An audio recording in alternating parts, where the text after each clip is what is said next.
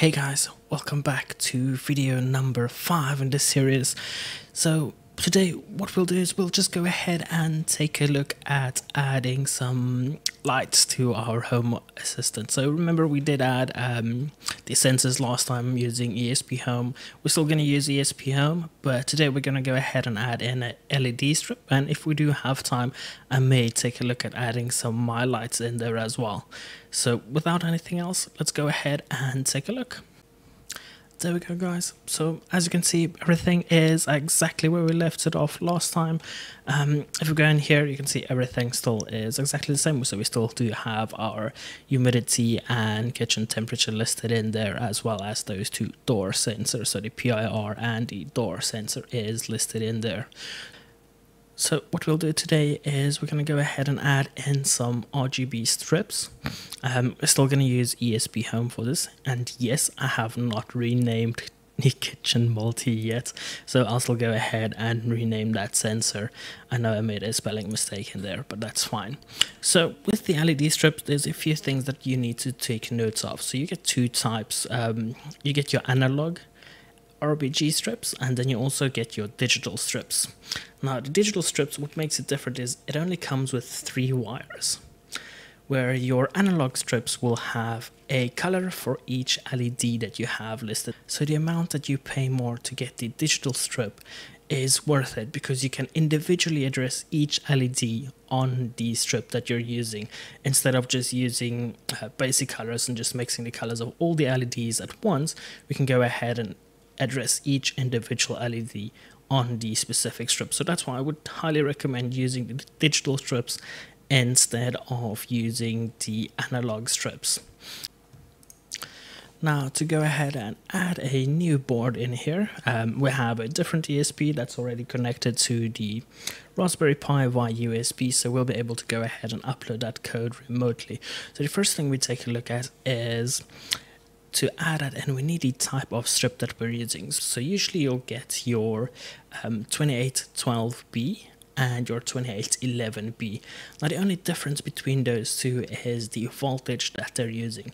So the 12B would use a 5 volt power to power the specific strip, and then you have your 11B that'll use your 12 volt rail, so you can power it by 12 volt instead of the 5 volt. It's basically the main difference for those two types of strips. The one that we'll be using today is going to be the 2812B. So if we go back to our ESPHome, to find it, all we need to do is we can search for that specific strip in here and click on go. That'll give us just a single result in here, which is the fast LED library. So we just go ahead and click on there, and then you'll see it gives you an example code right here. Now what we could do is we could just go ahead and copy this and paste it in to our configuration, upload it, and we should be good to go. But we're going to take a look at also adding in some effects on here as well. So what we'll do is we'll go ahead and view this information, so we can copy this if we want to, and then if we go down you'll also see all these supported chipsets, so it'll give you all of those strips. As you can see, there's quite a few of them listed on here. So if you do have any of these strips that does any of these strips listed on here, you can make use of the exact same library with the fast LED light. So I already have a code that I've set up previously, so we can go ahead and use that. We'll edit it as well.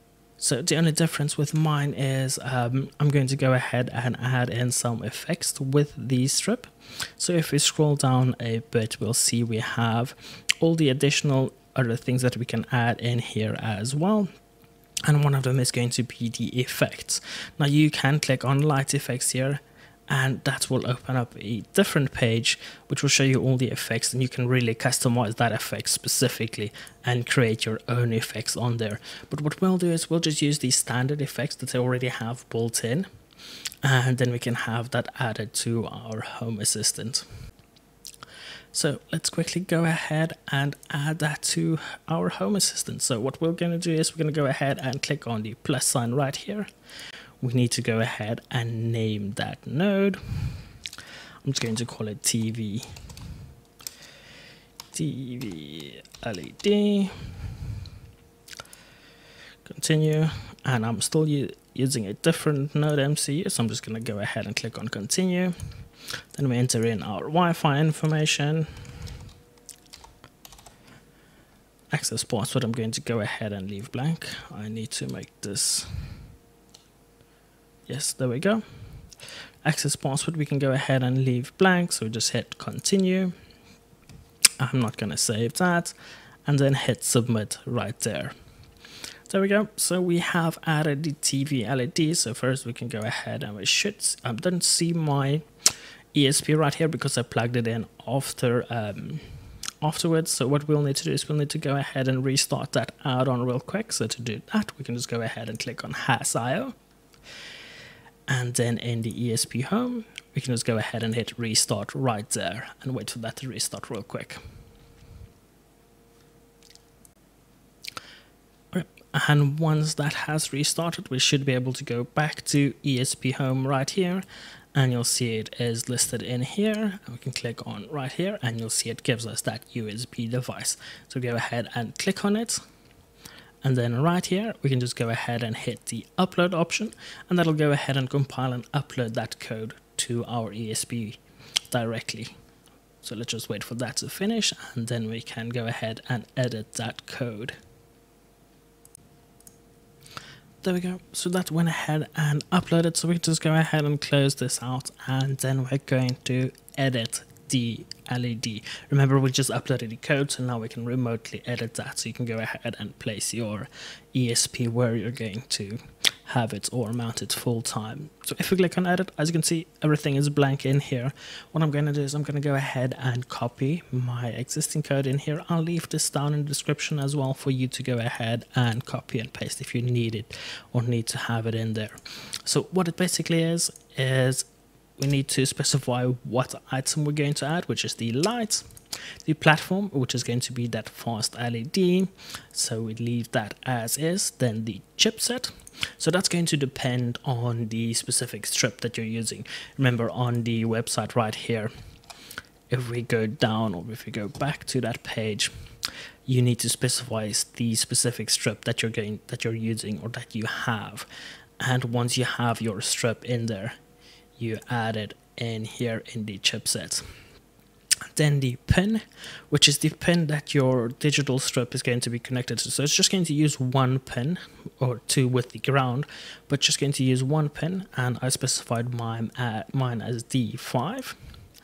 Number of LEDs, so remember it's programming according to the effects will run according to the amount of LEDs that you have specified. So on mine I have 45 LEDs. You can go ahead and individually count the LEDs if you really need to, or you can just go ahead and type in the amount of LEDs if you have one that you bought that specifies the amount of LEDs that you have. So I have that in there. RGB color order, which is just the order of the color. You'll see exactly what this is as soon as we've turned it on. So say for example the colors is mixed up, or you have different types of colors. If you click on red and it turns on the green, you need to go ahead and swap around red and green, and you'll see me do that because I know this may not be correct. Then the name, so right here is just the name of the specific item. I'm just going to call this TV LED, there we go. And then the last item I added that looks a bit different than that code was just the standard effects. So in here in the effects, and then we added in those effects. And that's it. So now we can go ahead and upload the code to the Arduino, oh sorry, not the Arduino, to the ESP, and we can go ahead and plug all that in. There we go. So we'll just wait for that to finish, and then we can take a look. There we go, guys. So that went ahead and uploaded. As you can see, I unplugged the ESP that we'll be using. Remember, we specified that to pin 5 on our ESP. And then right here, we have the LED strip that I'm going to use. And as you can see, it has only 3. Let me just remove this. It only has 3 wires coming out here. Now, the colors may be a bit confusing, but you do have markings on the strip itself as well. So as you can see right there, it gives you the ground is the white cable, the data is going to be the green cable, and then the 5-volt is the red cable. So in order to connect this, you can go ahead and cut this off and just connect it. Now, because this uses 5 volts, you could use the VIN pin on here, but I would highly recommend not doing that. I would recommend using a external power supply. So right here, I just have a normal USB cable, and I just cut off the ends, and I created 2 pins right here that I'll be able to go ahead and plug in to the strip instead of using the power directly from the ESP.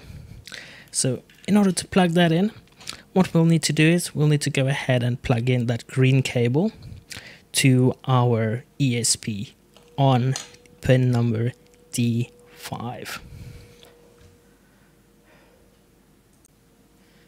Now, what I'm going to go ahead and use is this male to female DuPont connector. Just for temporary use, I'm just going to go ahead and plug that in to the middle pin, which is going to be the data pin right there. And then the female part will go straight into the ESP on pin number D5. Sorry, it's really hard looking at it this way. And I think that is D5. There we go. So we have D5 plugged in.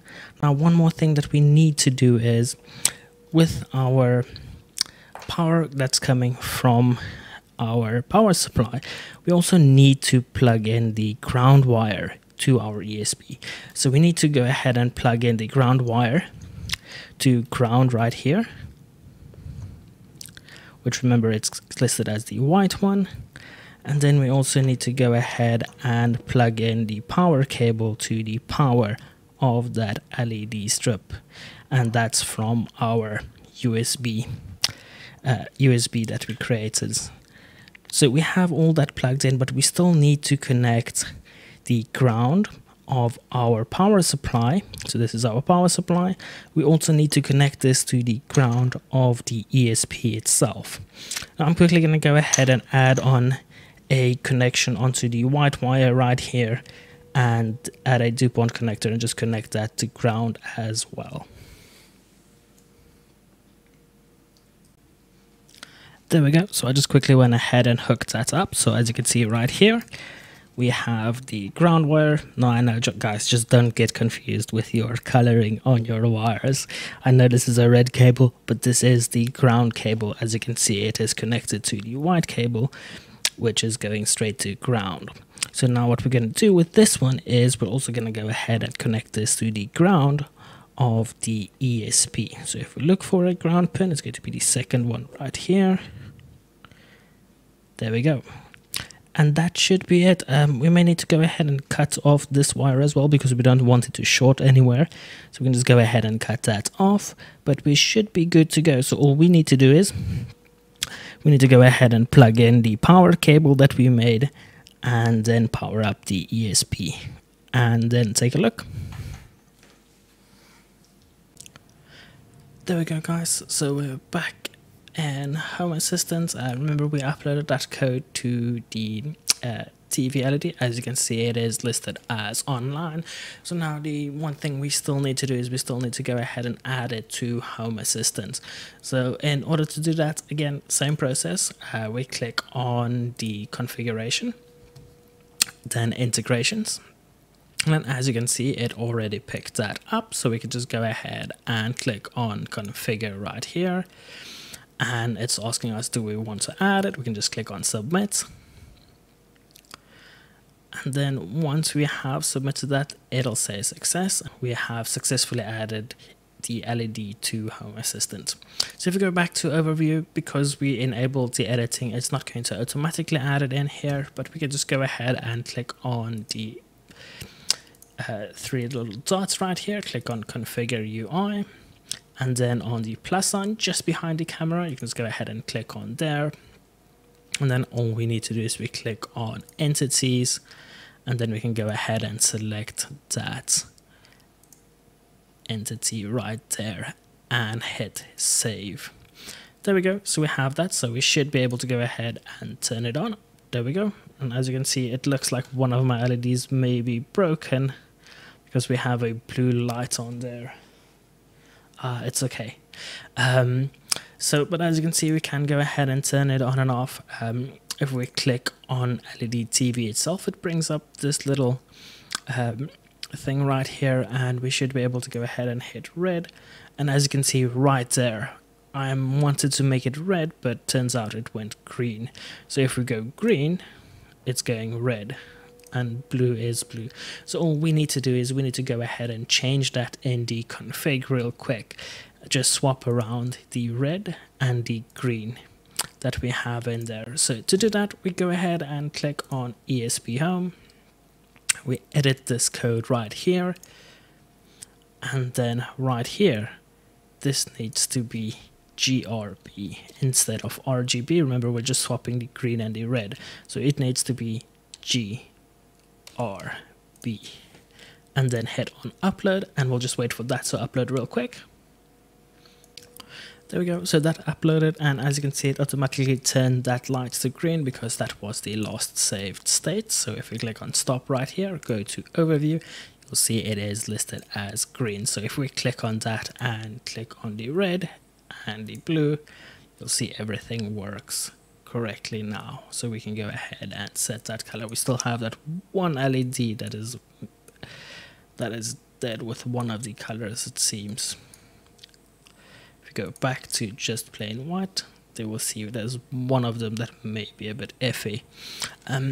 If you guys do see something, so what happens sometimes is you're not supplying, especially if you have a very long strip, you may not be supplying enough power, especially if you're using the 5 volts. It's a long distance for 5 volts to travel, so you have voltage drop. So sometimes at the end of the strip, the colors may be a bit different than at the beginning of the strip. If you do run into that, I would recommend feeding in the power from both sides. So you go ahead and feed in power from the one end of the strip as well as the other end of the strip. So just go ahead and connect another 5 volts to the end of the strip as well. And that should solve your issues you may have with inconsistent colors over all your LEDs. But once we have that, we can also go ahead and test out the effects that we have in here. So we have the strobe, which will just go ahead and flash. Rainbow, which is probably one that's mostly used. I know it looks a bit weird on that camera, but that's probably going to be the one that you'll use most of the time. And then we have the scan, which just runs around and then comes back up. Then we have a twinkle, which will just run up some random LEDs at a time. Now you see, all this is because we have a digital strip and not an analog strip, which we can't control with that. With the analog strip, it just changes the amount of power it supplies to each of those rails or each of those channels. So you have your RGB. With the analog strip, it just supplies a specific amount of power to each of those channels that there is in order to change the color. Then the twinkle, and then we have random twinkle, which is exactly the same. It's just a random one. And then we have fireworks, which I'm not sure. Then we also have the addressable flicker. I may need to go ahead and remove that. That one's not going to work. It's just a custom one in there. And then we can go back to rainbow. Usually this is what you see when you have it behind your TV or something like that. I may go into setting up a specific LED strips for your TV as well. That'll do ambient light, so it has the exact same color as your TV, but that's not really related to Home Assistant. There we go, guys. I think that's going to be it for today. If you have any questions regarding the RGB setup, you can go ahead and comment below. I do tend to try and respond to everyone. I think I'm doing pretty well right now, so remember to hit that subscribe button if you want to see more. In the next one, we may go ahead and take a look at setting up some automations. We've added everything in there, but they're still not doing anything. We just have another thing that can control everything that we have. So in the next one, we'll go ahead and take a look at setting up some automations. I hope you guys have a fantastic rest of your day.